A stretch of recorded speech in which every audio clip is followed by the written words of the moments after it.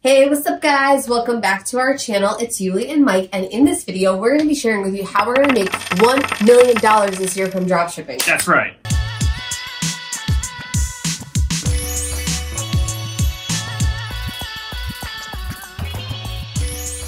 So if you like this video and content like this, then feel free to like this video and subscribe to our channel so we keep making more of it so we can help you make more money. With that being said, let's go. Get into it.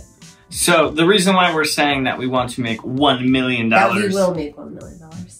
No, you can keep that in. That's true. Even better. The reason that we're saying that we will make $1 million this year is because when you set a goal, it needs to be really specific, super tangible. You want to have it down to the detail. You don't want to just say, I want to be successful. I want to make a lot of money. I want to have a great relationship. You need to come up with very specific things. And that's something we've really learned.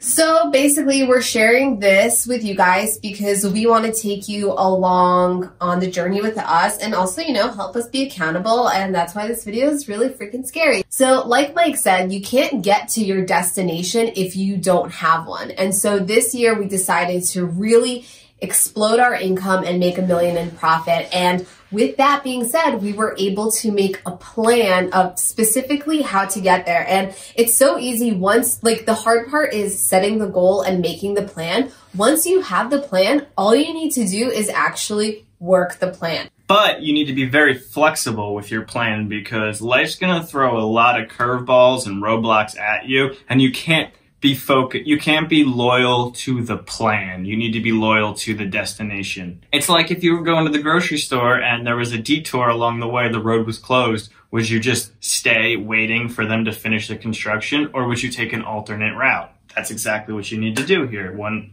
problems arise. A lot of people don't have that destination, so when that detour does arrive, that's kind of the end of their journey. And so that's why it's so important to know where you want to go, because nothing is going to stop you.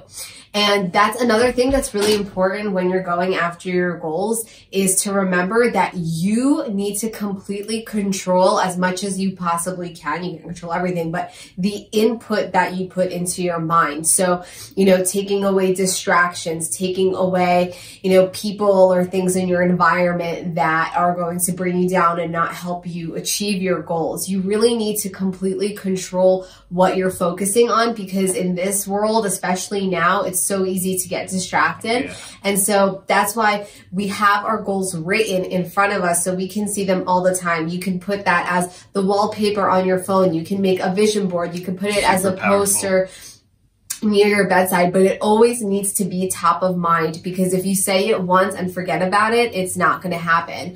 And then you constantly need to be asking yourself, is what I'm doing right now helping me achieve my goal? That's so big. It's huge. And I catch myself sometimes, if I'm scrolling mindlessly on social media, I ask myself, is this helping me reach my goal? And literally 10 out of 10 times, well, 9 out of 10 times, because sometimes I do research that, it's not helping me. So I stop that immediately and do something more productive. So I think that is actually a really good question to ask yourself constantly. And that's something we're bringing into this new year for sure. Definitely. And also something I think that's really big with goal setting is, even if you have it written down and you see it every morning, you see it on your phone, you can become a little desensitized to it. You need to keep in mind why you set this goal. That's a big thing for me. So for us, we want to make $1 million in profit. So much of that there's a million reasons why we want $1 million in profit.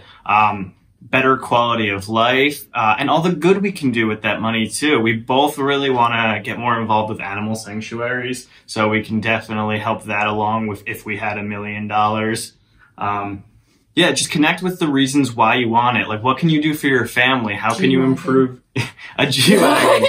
And it's okay to want to have nice things, but it's also, it's twofold. There's nice things that you can have to make your life better, and also to make life better for the people around you, or for other people, or for animals, strangers, whatever it is that you really connect with. You can help on such a greater scale if you have the money to do this. Absolutely. And I know, for me, sometimes I will feel guilty for wanting to make more money, and I'll feel like it's really selfish and vain, and what do I need that money for? But like Mike said, when I connect to how much more I can give back with that money, it makes me motivated again because I know that I'm not just trying to make this money so I can have nice things, but I'm also trying to make this money so I can help the world and like literally make an impact. So absolutely super important to keep in mind, and will get you that much farther, which brings us to things we're going to focus on specifically in our business that are going to make us go farther. The first thing being customer service. Actually, like we've always said to do customer service with heart. And we kind of got a little bit away from that. We kind of started focusing on how can we decrease our refunds and increase profit. And it kind of took away, you know, the heart-centeredness that we like to put into customer service. And what we've seen once we started focusing on that is when we focus with the customer's best interest in mind and like really think about how we can give value and how we can serve them, refunds have gone down as a side effect of that. And also customer satisfaction has gone up, which is also helping our Facebook page scores as well. Yeah, and it's not really that we got away so much from serving the customer. It's just that we got really focused as we scale on automating things and having template responses for certain questions. And I think that's important too, but reducing the amount of time a customer service agent spends on answering tickets is not always best. There should be a little more of a human element in there, we realize. We need to make sure that every ticket is read as its own unique case. And there's a framework you can work around, but really deliver personalized customer service experiences. Yeah, like for example, a couple weeks ago, I ordered a piece of jewelry online and I wanted to return it. And the customer service agent kept calling me David and kept telling me where to return my shoes to. So it was like literally just a copy and paste job, but that just made me never want to shop with that company again. Whereas other companies where I've had like super awesome customer service with, like I buy from them literally just for the experience. The other thing that we're planning on doing is diversifying how we get customers. Now you might have seen a little bit of that in our last video where we talked about what happened when our Facebook ad accounts got banned. But this year, even more so, we're going to focus on getting customers in cool new ways. For example, doing more PR. I don't know if you guys have ever heard of HARO, which is Help a Reporter Out, but it's like a completely free service.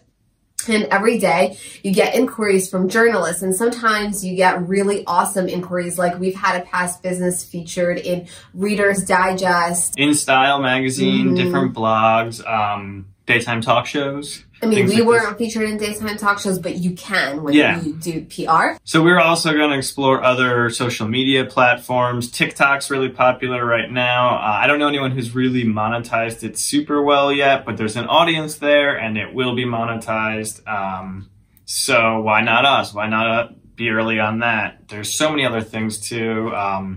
Really trying to explore Pinterest again. We've run Pinterest ads for a while. We do well with organic Pinterest, but we struggled with Pinterest ads in the past, but we could definitely try that again. You know, there's so many more things to try. There's so many avenues. We don't want to just be so dependent on there's only one way to get there. So another important thing that we're going to really focus on in our dropshipping business to make $1 million in profit is copywriting. Oh, sounds like you had something to say there. Well, what I was going to say is a lot of times when we see products fizzle out, what we found is it's possible to resurrect winners just by changing up the copy or the creative, because the truth is, especially a lot of the products we sell are more timeless products versus viral pump and dump product. And so really focusing on having amazing copy is something that we're definitely going to be focusing on to make more money. Yes, and also never settling too. If you have something that's working with copy, we're still going to spend money on new ads, trying new angles and different copy. Because that's something that in the past we've been like, oh, we have a winning ad here and we have a winning product and offer, so let's just let this ride. But, you know, if you're going to scale to $1 million in profit, you're going to have to do better than you've ever done before. And good enough is not good enough. There's always a better level, and it's always worth trying new things. Yeah, like to be honest, and I think we've fallen victim to this, is like good is truly the enemy of great. It's true, because like things have been pretty good for us, like knock on wood, the last like 2 years we've been drop shipping. And I think that's made it easy for us to get comfortable and not necessarily like put ourselves out there, take more risks, you know, and really focus on refining things as much as we could. Yeah, no matter what stage of the game you're in, you can always do better. There's always the next level. So whether you're really successful in this, you can always be more successful. There's always things that we're constantly learning to, ways to improve our business. And we can learn from anyone. So we are always active in groups, watching YouTube channels too. We're always just trying to find more nuggets of information that we can apply. Reading books, things not just related to drop shipping, but just marketing as a whole, psychology, because a lot of marketing is buyer psychology. So just general psychology knowledge really helps with your copywriting and your product pages and your emails and all of this. Yeah, and of course, none of this would be possible if we didn't know our numbers. Like, because we know our numbers and our profit margins and what we need, like what ROAS we need with Facebook ads to make the profit that we want to make, we know the target where we're going. So I can't say this enough because I used to be guilty of being a business owner who would ignore numbers because I just didn't want to deal with it in case things weren't, you know, going as well as I wanted them to. And at the end of the day, if you don't know your numbers, you really can't scale, especially scale big. So definitely, you know, no. Yeah. Your numbers. You don't want to fall into that trap where it's like, I'll just do so well that the bills will work themselves out and the profit will roll in. But also, there's a leap year this year, so we have 366 days instead of 365. So this is the easiest year to make $1 million. You have one extra day.